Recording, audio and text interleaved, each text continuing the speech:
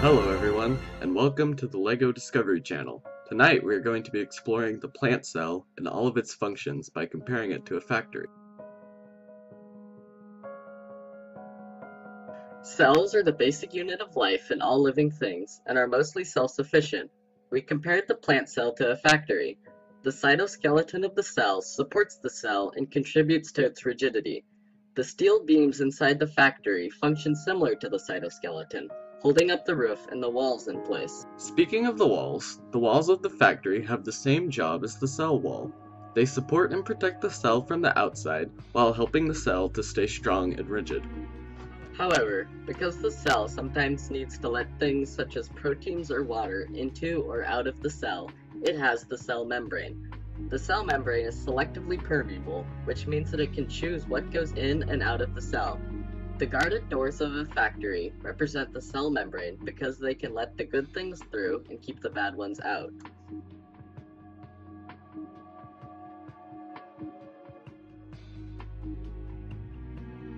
As we begin our tour of the inside of the cell, our first stop is the nucleus. The nucleus is the control center for the entire cell, giving out instructions to every single part. The manager's office is a perfect example of the nucleus because it oversees all of the cell's operations and workers. The nucleus also contains the cell's DNA, which is used by the cell for long-term memory. The DNA is represented by the blueprints for building the factory because it stores the instructions needed to construct the other components of the cell, such as proteins.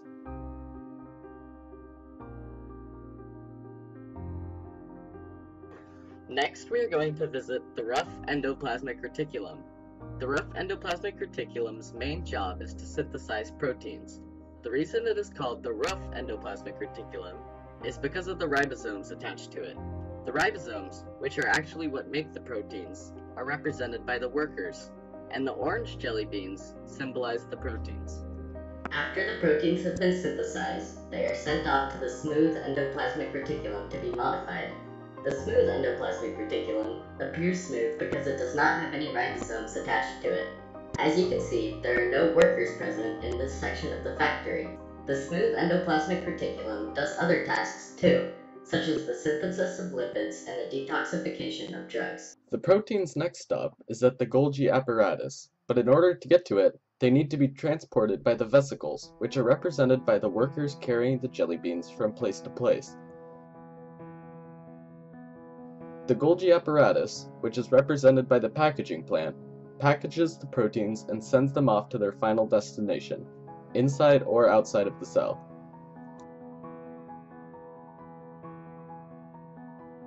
The excess materials that aren't needed right away are stored in the vacuole, a large fluid-filled sac that stores things such as proteins, water, or salts until they are needed. The vacuole is represented by the storage facility in the factory. Last, but certainly not least, we have the lysosomes, which are the cleanup crew of the cell. Lysosomes recycle proteins or even other organelles that have gone bad or outlived their usefulness. The factory's janitor has the same job as the cell's lysosomes.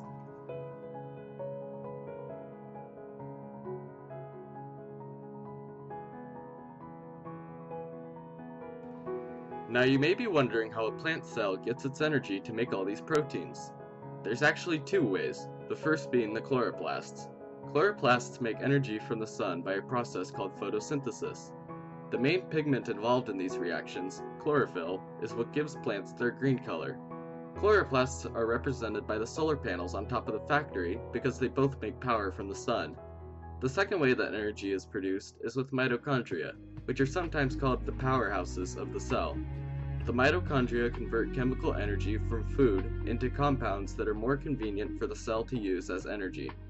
The power plant inside the factory is a perfect example of the mitochondria because it too makes a lot of energy used by the factory. Thank you for watching, and make sure to tune in next time when we explore the similarities and differences between a plant and animal cell.